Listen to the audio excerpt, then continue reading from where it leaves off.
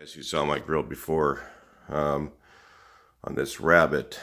People don't like when I say that. That's all right. We've got the old grill section was broken, and the new one isn't. So anyway, I'll show you what we did to fix this. If you've noticed that this style grill is really hard to find with the square eye Westy Rabbit, which is the one assembled in Westphalia or Westmoreland, Pennsylvania. Pennsylvania. So if it was assembled there, usually it had the square eyes. If it was assembled in Germany, it has the round eyes. So here's what I ended up with. Is a lot of these are available at Pick Apart. So we found these available. And I had, this is the center section of the old grill where I hit a dog right after I got brand new grill was in the car. And I looked for other brand new grills, couldn't find them for this year car. So I had this one. I had one of these round eyes laying around, and I was like, well, maybe we could graft them together and make a grill. So that's exactly what we did, and I'm going to show you. It's cool. This part right here actually fits. If you cut off, if you see right here, it actually fits inside the other grill. This is the old grill right around here. This is the old grill. This is the round eye grill. Fits right inside of it. So if you cut very carefully along here with a nice cutoff wheel, a good cutoff wheel, cut out here, cut around here, and you cut around here all the way around, you can graft this part of the round eye grill, which are available all over the place usually. You can buy them new.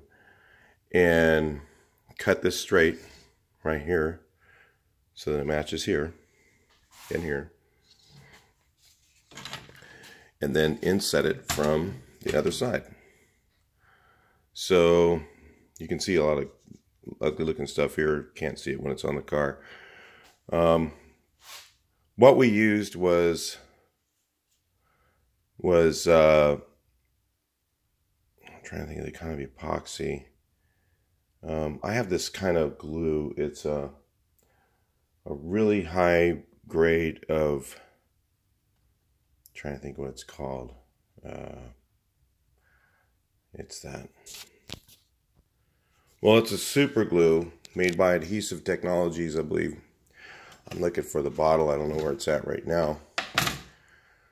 But we put it in place with that. And then after it was in place, then we used this super silicone I get from O'Reilly Auto Parts, which is actually stronger. Again, if you haven't, this is one of my first videos you've watched. This is actually, oh man, 10 times stronger than Ultra Black from Permatex. So this is called Mega Black by Versachem. People say, oh, that's the production company. I don't know. It doesn't matter. It's way better and stronger, whatever you want to think. But I use that to hold it in place, and this thing will never go anywhere. It'll be on here forever and ever, and it will never come off. So then we painted it black again, and then I'm going to actually probably I might put a GTI red on here. I'm not sure yet, because it has a silver edge around here. I might put red. I might leave it black. I don't know. But anyway, that's how you repair the grill. If you've just got a crack, and also if you've got cracks in this part of your grill, you can use old pieces of your grill and you can use them to patch the area, and you use J&B weld, J&B quick, to graft them together. It works really well, real strong. That's the best thing to use on those grills. You can actually sand it and it'll adhere. If you sand it before you put it on, it'll adhere really well to the grill. You can sand it and use it like Bondo. Plus, you can use that Pour 15 epoxy putty as well, but that's not as strong as the JB Quick. So anyway, that's just a way to how to repair your Rabbit Grill. So that's the Westy, they call it, Rabbit Grill repair. Talk to you next video. Please like, share, and subscribe.